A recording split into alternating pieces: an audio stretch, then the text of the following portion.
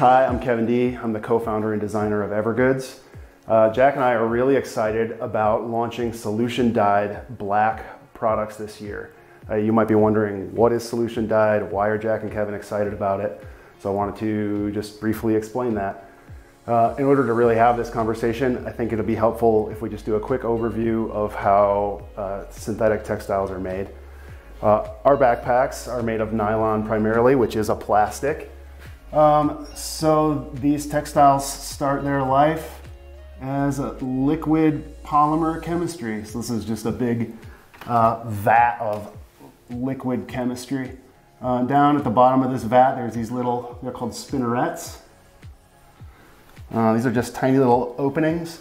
The chemistry comes down out of the opening and it gets cooled and it just turns into basically like a little fishing line. It's called a filament. So this vat produces a bunch of filaments. This up here, this is polymer. This stage is filament. Okay. So then these filaments get bundled together into yarn. Now, depending on how many filaments they put in the yarn, this determines the thickness of the yarn and the denier of the yarn. So, you know, we've got a bundle of filaments that make up our 210 denier fabric. Twice that many filaments will make up our 420 denier fabric. Twice that many filaments makes a fatter yarn. This is what makes our 840 denier fabric. All of these fabrics start way back here as a bundle of filaments called yarn. So this yarn all gets spooled together on these like massive cones. Kind of looks like thread that you'd see on your sewing machine, but like huge. Okay. So there's a bunch of these cones of yarn that go into the loom area. This is what starts the weaving process. So this yarn gets put onto a warp beam. Basically, this is just like a bunch of parallel rows of yarn that come out. And this is the warp in the textile. Okay, so the warp gets set up. Then they take, in our case, it's an identical yarn and we balance weave. So this gets then like filled in back and forth.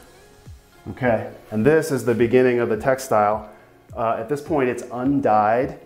People call it can be called gray goods, but most commonly it's called greige.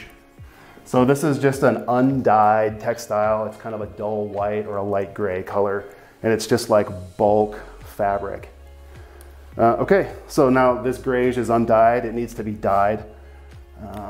So we're just gonna kind of imagine a big roll of textile here that this goes into. So the first step then is the dye bath. So we're gonna have a huge vat. And this is where this undyed textile is gonna become black. A couple of rollers here.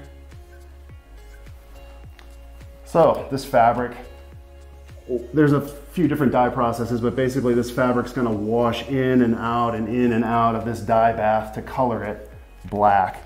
So at this point, our fabric is dyed black. Now the fabric's all wet, it's full of dye stuff, it's nasty. So it has to be rinsed. So it's gotta go through water.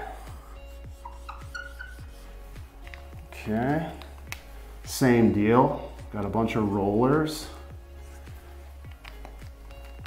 This fabric is gonna go in and out and in and out of this water to rinse it off and rinse all the excess dye off.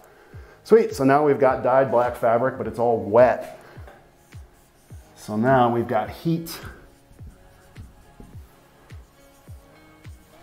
Okay, so this fabric needs to be heated in order to just dry it off. And prepare it for storage. Okay, so this is finished fabric. Cool. So the way that the reason this is usually done this way is that it's very flexible for production. Because we can weave and make the greige on the front end, it's undyed. This is the really time-consuming part. So manufacturers can weave a lot of greige in bulk.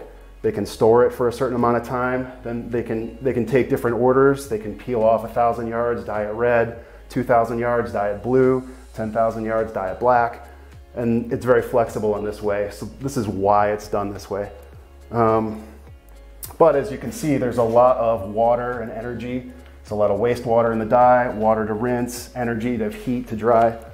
So enter solution dye. What is solution dyeing?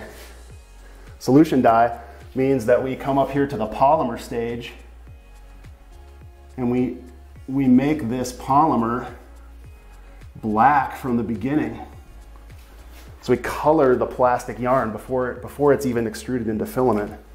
So now at this point, we got black filament, we got black yarn, we got black greige. I'm not gonna draw this in, but it's black at this point. And then when we come down here, all of this dye process, all this heat and energy, all the rinsing, the dyeing, the drying, it's done. It's already black. Finished. The other advantage of solution dyeing is that because this yarn is dyed at the polymer stage, so all the way to the core, if you were to cut it and take a cross section of it, it's dyed all the way through the entire thing.